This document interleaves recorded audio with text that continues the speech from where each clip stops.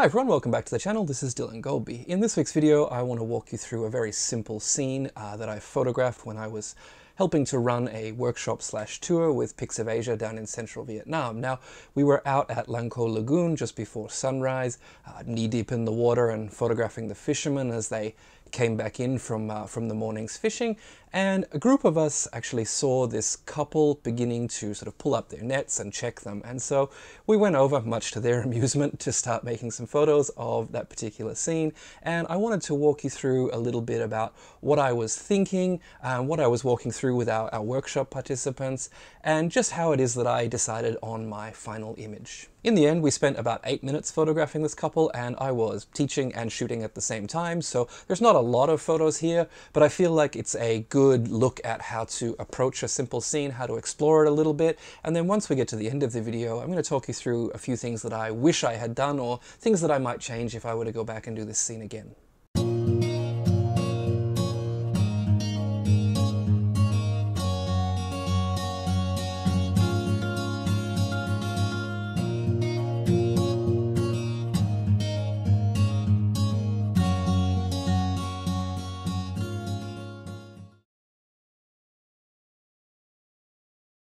Okay, so in this first set of images, we're all just sort of arriving at the scene and pretty much next to each other and discussing what we're going to be doing. And so there's not a lot of room to move. And on top of that, we are knee-deep in the lagoon and our feet are starting to sink into the mud. So it's best to try and keep things simple so that you don't knock anyone over or fall over into the lagoon. So I started from that very simple place of just trying to figure out exactly how it was that I was going to simplify this scene. Now, there's a couple of ways that we can do this. Because we're shooting towards the light, we're going to get a silhouette.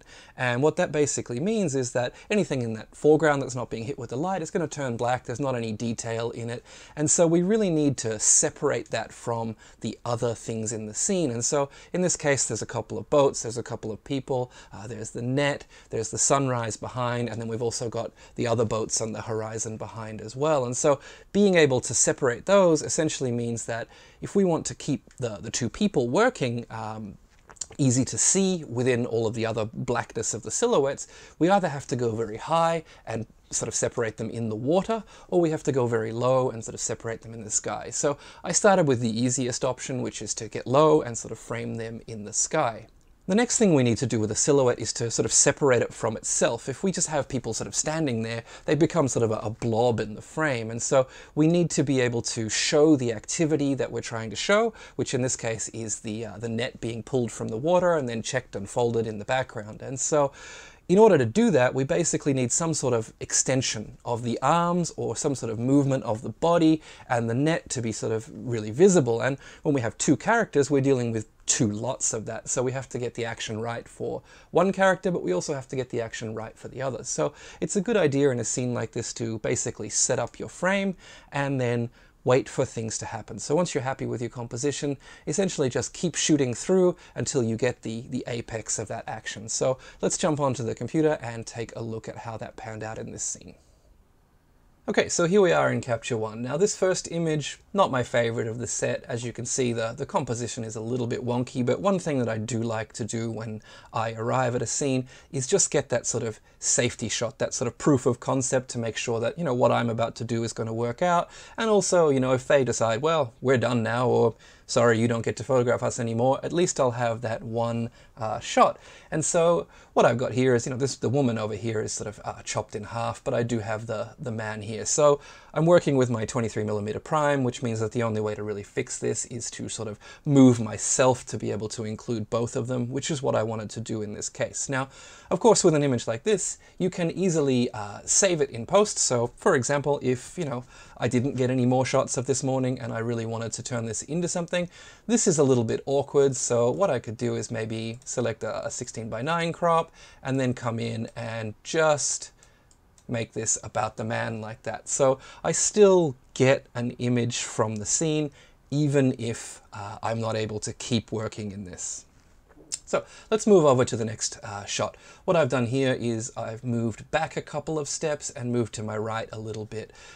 So here again, as I mentioned, we are knee deep in the water and our feet keep sinking, so it can be difficult to get the horizon straight. So shooting a little bit loose just to make sure that, again, if you wanted to, you could take this to a 16:9 and sort of straighten up that horizon a little bit and just make a frame out of that as well.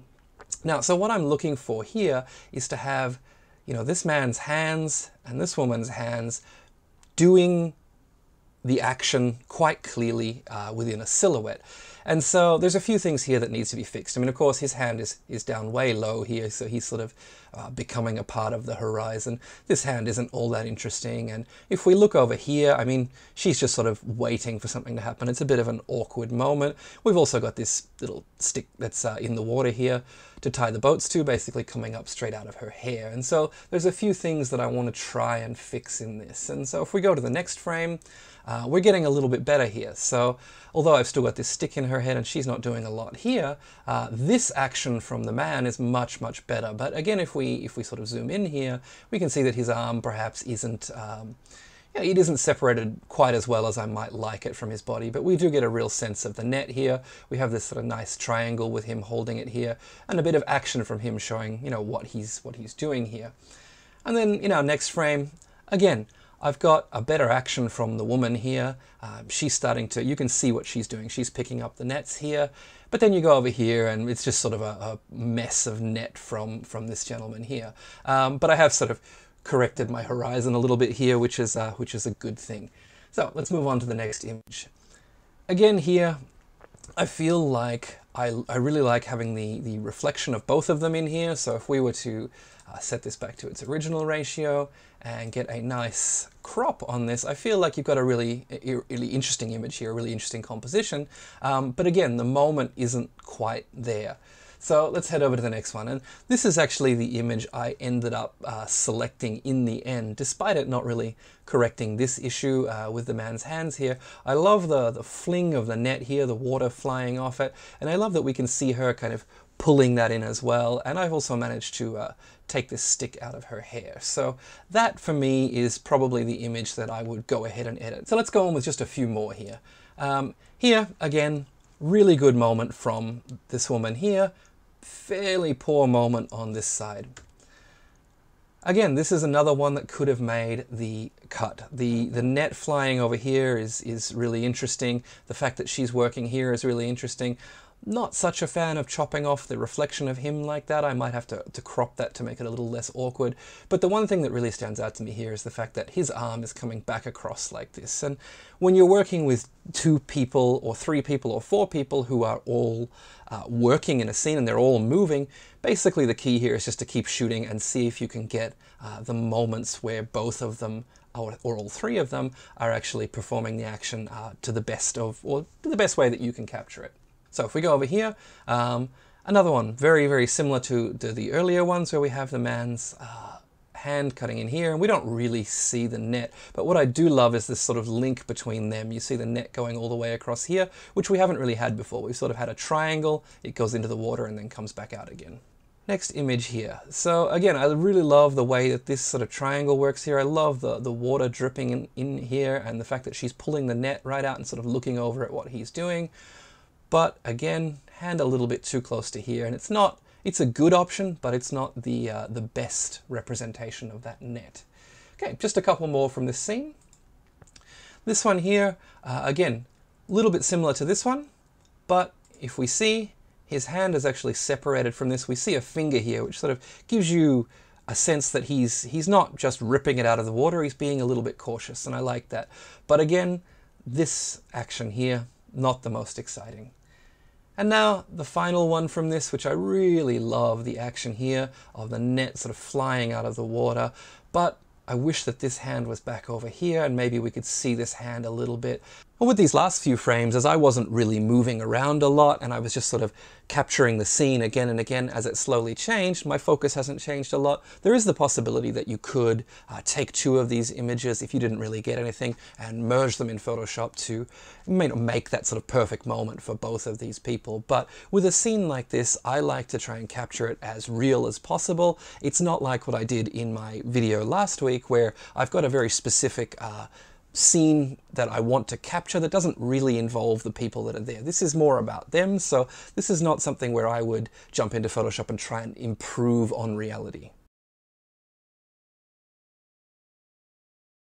As we were photographing that, a third fisherman came in the background and started to lash his boat to one of the poles in the background there. And so to me, this is an instant little suggestion that says, hey, you should try and get high and see if you can get even more subjects sort of interacting in this scene.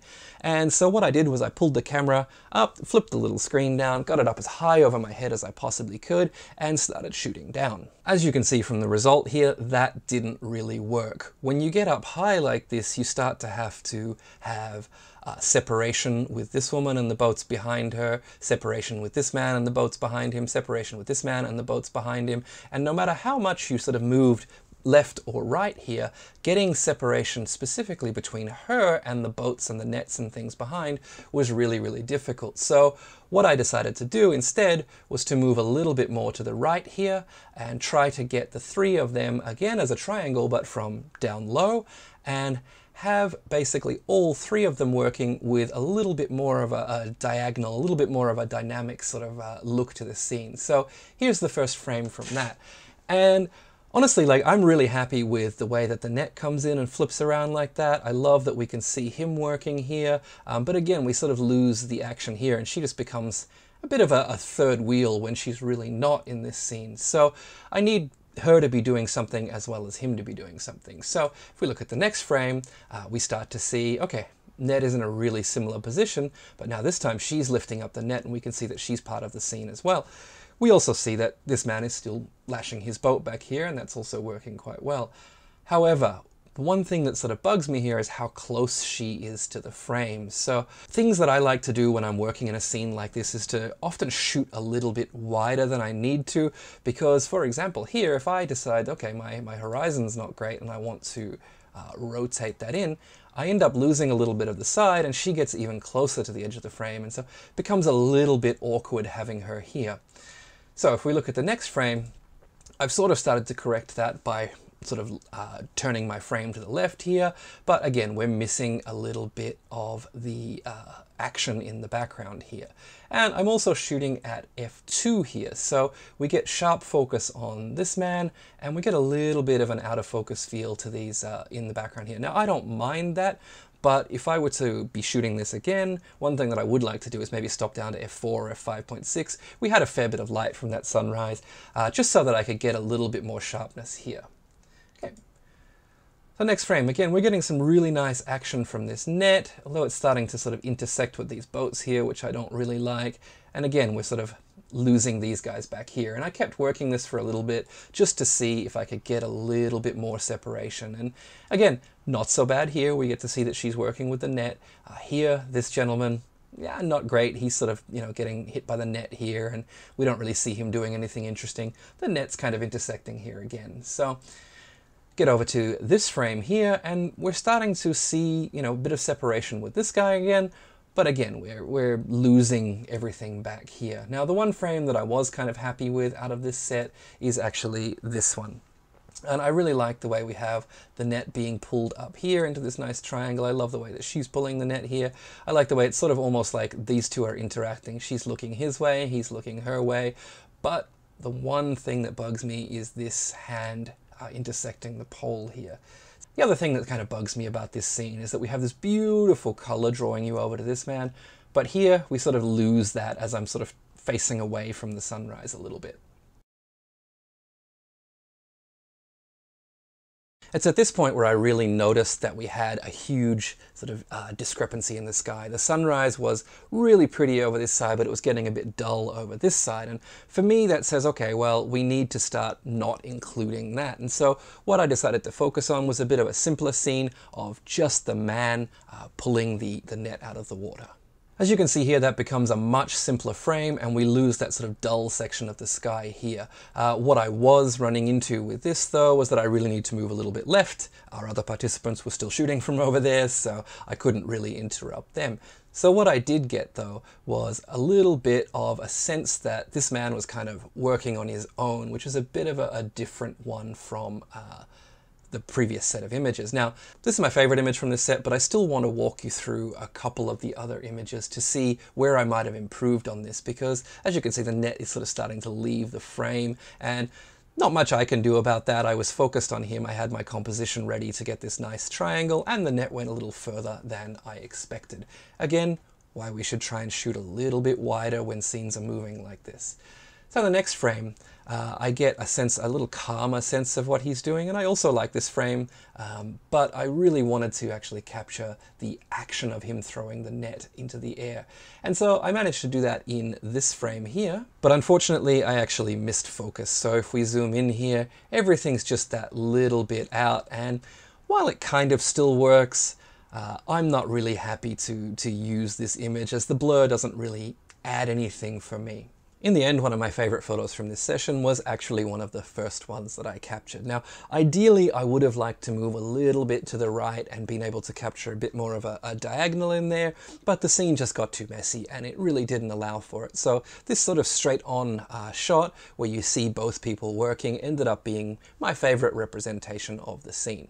In the beginning of this video, I did promise you guys a few lessons learned or some things that I might like to do next time I went there. And so I think the first lesson that I learned is to really pay attention to how bright that light is getting. When we first began, I had to use, f1.4 or f2 just to get a reasonably clean shot in the really dark morning. But the sun rises really, really quickly down there near the equator. And so what I could have done within, 1 or 2 minutes of shooting there was actually stop down to f4 or f5.6 and got a lot more depth of field and a lot less chance of getting one of the characters in focus, the other one out, or having, both characters out of focus because I slightly missed focus.